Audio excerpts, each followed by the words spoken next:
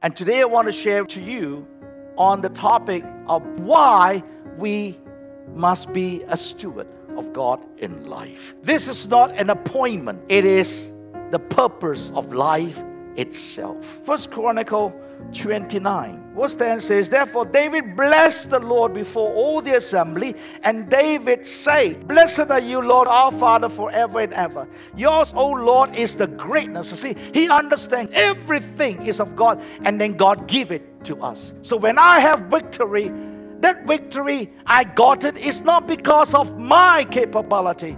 I have gotten the victory because God give me the victory. In other words, David is simply saying, everything I'm able to give, you first gave me, and I give it back to you. So David's greatness and God's delight in his life was because he understood stewardship.